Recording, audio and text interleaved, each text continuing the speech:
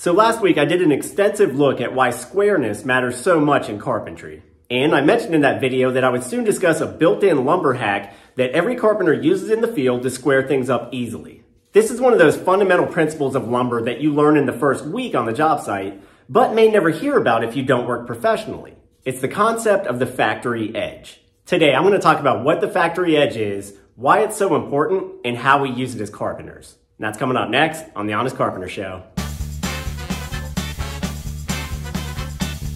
So the term factory edge refers to the perimeter of a piece of sheet lumber after it has gone all the way through the milling process. In other words, it's simply the fresh edge of a piece of sheet lumber. And it's technically every edge of that sheet because every sheet has 4 sides.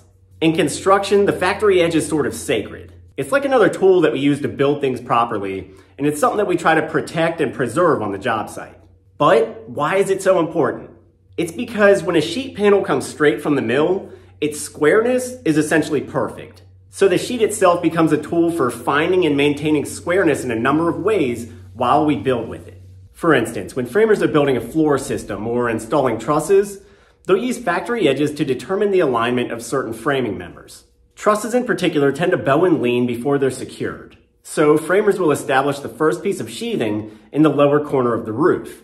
Then they'll use the outer edge of that piece of sheathing to tell them where the center line of the outer truss should sit. They'll essentially drag the truss into line and know that it's in the right place because the edge of the sheathing is a perfectly square line at 8 feet. Furthermore, many lumber companies are striping sheathing these days at 16 inches or 24-inch intervals relative to the factory edge. This lets us line up interior joists, trusses, or studs exactly with these pre-marked points, quickly squaring those members up as well.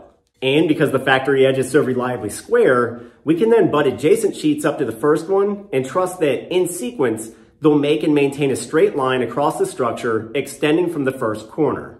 So every subsequent sheet will be square to the initial edge. And factory edges also give us reliable points to pull precise measurements from. I can't overstate how important this is. Because on a job site, lots of partial lumber gets discarded or set aside. Some of it will have wavy cut edges. If you pull a high and low measurement from an unchecked edge, there's a very good chance that your new cut line will be out of whack. So you'll always hear a foreman or a lead carpenter say, pull from a factory edge. What they mean is use one of the original milled edges to hook your tape onto. We know we can trust this edge because it's from the factory. And this becomes extremely crucial when setting up angle cuts like pieces beneath a gable because we may be pulling from 2 reference edges and they need to be perfectly square to one another. And it's not just framing where factory edges help. Sometimes here in the shop, I'll use factory edges to quickly square up cabinets and boxes. Here's the little box I made last week. I could square it up by pulling diagonals, but if I'm going to put a back on it, I'll just be sure to use a ply piece with a factory corner. Now I can simply use the ply piece as a sight line that tells me when my boards are pulled into square. I've used versions of this technique numerous times in dozens of applications. Sometimes a factory corner is just another way to corroborate if something is square. Or it can be your whole method for squaring up a box or even a small floor. And I can hear woodworkers out there shouting, but those edges aren't always perfect. Woodworkers are fanatical about precision. But what they'll often mean is that the edge might have small imperfections like pits and bumps. Many of these things happen during storage and transport. But on anything with a larger scale, factory edges are very reliable, in my experience. The tricky part just becomes recognizing them over time. Knowing which edge is the factory on a board that's already been cut once. Sheathing panels will often have a sealed factory edge to fight water intrusion. This makes identifying them very easy. And other lower grade ply products may have colorful stripes on the edge. Another surefire marker. But higher grades and thinner panels may have no marker on their factory edge.